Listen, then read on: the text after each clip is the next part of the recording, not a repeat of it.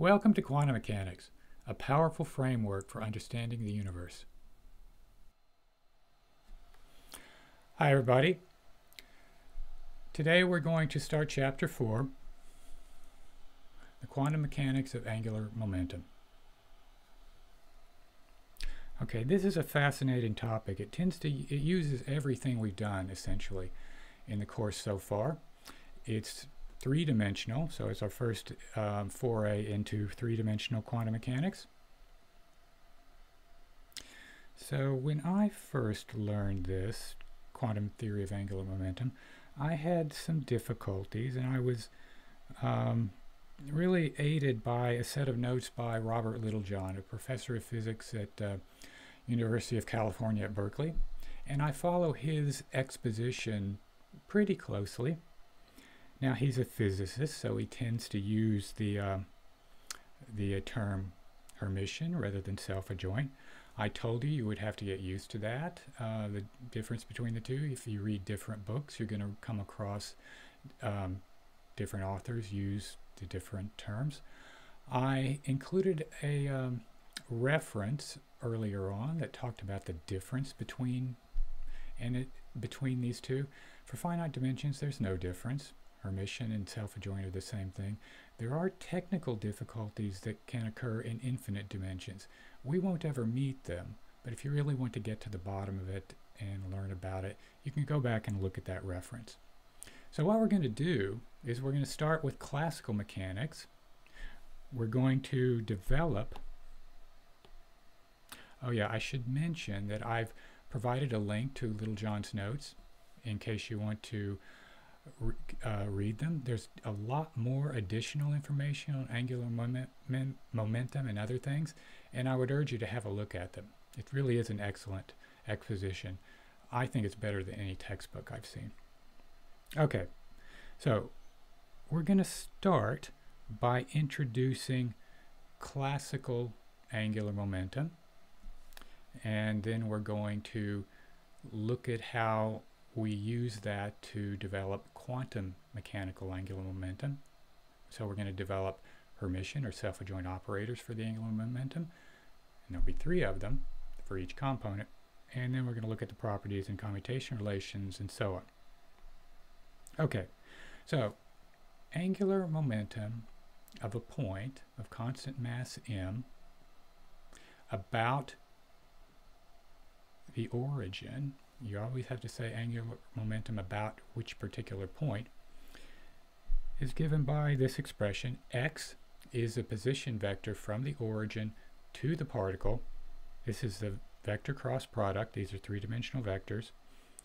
And P is the linear momentum. And this is often called the orbital angular momentum. And that's significant because there will be different type of angular momentum, and we'll discuss that once we get to it. Okay, so the position vector has 3 components. The momentum vector has 3 components. Everyone has their favorite way of working out the cross product. And it has 3 components, and it's easy to make a mistake with indices, but if you practice this enough, it's no problem. So what we want to do is introduce a notation that helps us in the bookkeeping and actually helps us with the calculations that we're going to need to do. So this is the Levi-Civita symbol. Sometimes it's called the permutation symbol, or the antisymmetric symbol, or alternating symbol.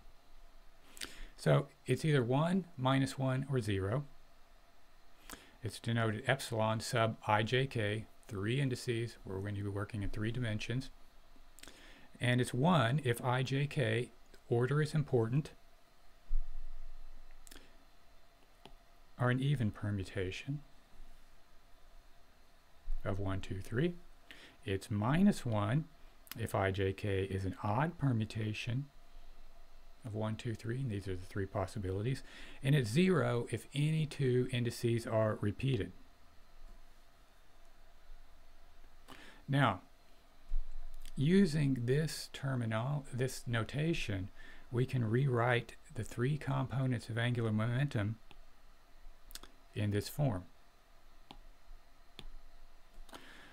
Well, how do you know that this notation really encodes angular momentum?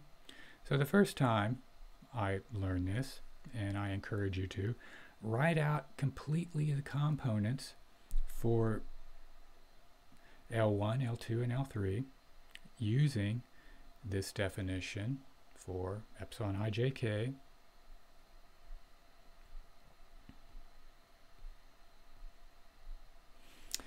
and I did this for L sub I in this particular case, and then you put together all the possible combinations, and for each I, 1, 2, 3, you go back to whether it's an even or an odd permutation or repeated, and you can see that you get the three components of angular momentum that you may be familiar with. You should be familiar with. Okay, so I like to always write these things out. I mean, you can stare at them and you can try to internalize them, but once I write it all out, I can work backwards and understand it. Okay, so now we know that this Levi-Civita symbol encodes the angular momentum in the sense that it's a shorthand for writing out the different components. Now, before we had, sum over j, sum over k, two different summation symbols. Sometimes when you have two different summation symbols, and I've done this so far in the course, you just lump the two together, sum and sub, with both symbols, j and k underneath it. But really, if you stare at this, you're summing over the repeated indices. Look, epsilon sub I, the first index in the Levi-Civita symbol, is the index denoting the component of angular momentum that you're computing. And then the next two, j, k, are the two indices for what you're summing over. So you could just get rid of those sums and say, okay, I know that anytime I have repeated indices, I'm going to sum over them. And that should be pretty straightforward. And that's the notation we're going to use. We're not going to drag around all these summation signs. This is often referred to as the Einstein summation convention. And it's very helpful. So, how are we going to get the quantum mechanical version of orbital angular momentum? Hopefully you can guess by now what we're doing in this course. Okay, for the position variables, we're going to replace them by the Hermitian or self-adjoint position operators.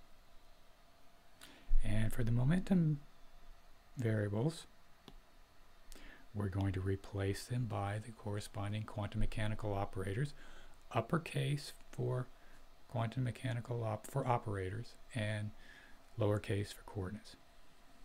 Okay.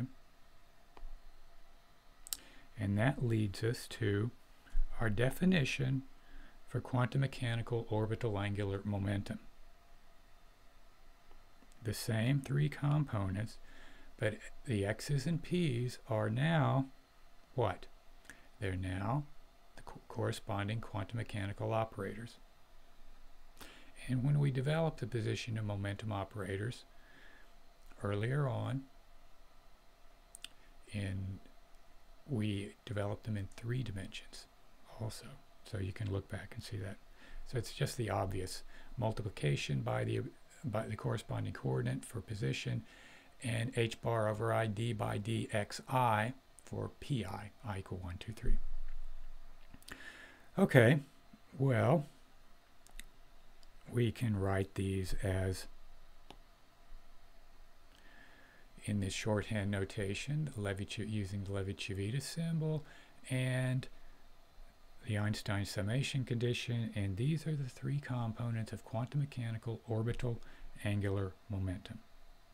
Now, all sorts of interesting things we need to do. We need to show that these are Hermitian or self-adjoint, and we'll do that next. And we need to look at commutation relations. And if you stare at this, you can see that this is the commutation relations for this are going to be interesting because we have x's and p's, xi's, pj's, sorry, xj, pk, keeping my notation right, in combinations. And they don't commute all the time. If j and k are different, they do, but I'll come to that a little bit. And we're going to get a lot of interesting commutation relations. And okay, I won't spoil things now. It's a good time to quit. And with the quantum mechanical orbital angular momentum operators defined in this way, which we built up from the classical mechanics, we will then derive their quantum mechanical properties starting next time. Okay, bye everybody.